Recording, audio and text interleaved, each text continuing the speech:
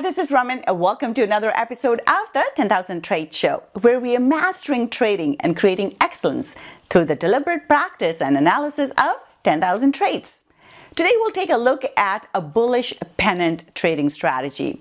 Bullish pennants are when price consolidates in a triangular fashion and then it breaks out. So in this case, we're looking for price to break out in the direction of the previous move. So we're looking for price to go higher. So let's go on to the charts and we'll take a look at what bullish pennants look like and how can we trade this strategy effectively. Here we're looking at a bullish pennant. This here is an example of a bullish pennant.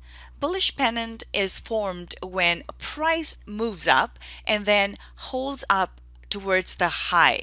And here we can see price has gone up here and is just holding the highs. It hasn't come down yet, even though we see these pin bars here and it is our important support and resistance area here. However, price is just holding, and if you take a look at it, it is starting to push a little bit higher. So it is just holding above and it's giving a little bit of an indication that it's going to move up higher. So this is a bullish setup. So we normally have a move up high, then we get price consolidating at the highs, and generally that means that we are going to see another push higher. So this is another example of a bullish pennant. Price broke out of this consolidation and then consolidated at the highs once again, did not come down, and that gives us an indication that we're likely to see another leg higher, which we get here. So how do we trade these now?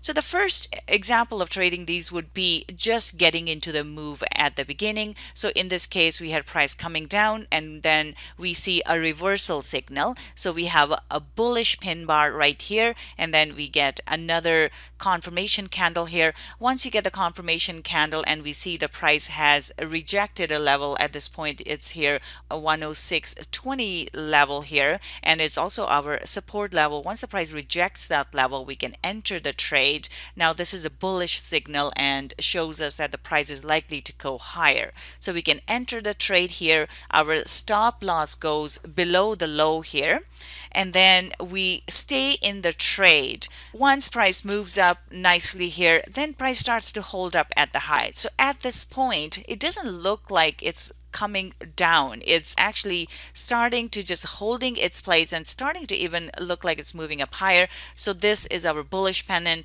We wait for the bullish pennant. Once we recognize the pennant, we just wait it out because we're looking for next leg to the upside. And as we can see, we get next leg to the upside, and then we get another bullish pennant and we get another move to the upside. So now we have had 3 pushes in the same direction. That's usually an indication that price may now either consolidate or it may even reverse. So this would be a good time to get out of the trade. Now we are starting to see sideways consolidation again. So this is a good time to exit the trade. So in this case, from entry to exit here, we have 144 pips in the trade, which is about $1,440 if trading one standard lot. Now there's another way to trade this. So for example, if you did not catch this move from the beginning, what could you do? So another way to trade this is look for price to break out of the bullish pennant.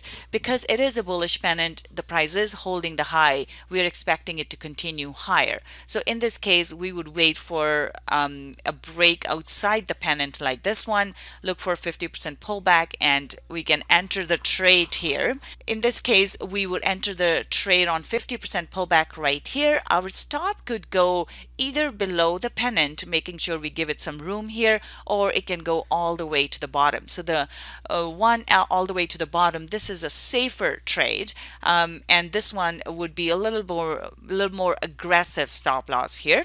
But either one, it's your choice. But normally we are expecting a move that will be at least this much in height. So here we're looking for another move, another leg, which would be about the same length here. So we would enter the trade right about here, and then we're looking to do 1-to-1 risk to reward here, and profit will be somewhere around here. So once the price gets to this level, we can just exit the trade. So those are 2 different ways we can trade this bullish pennant here. One is to stay in the trade once we see the bullish pennant and look for that second and the third leg higher, or we can get into the trade once we do see a bullish pennant and look for that second leg to the upside. Thanks for joining me today. If you would like to learn how to trade using price action, I've created a special checklist for you. Click on the link below to download this free resource. And if you like this video, please feel free to share it with your friends and make sure you subscribe so you can get other videos that I create as well. That's it for today. I'll see you next time with another new episode.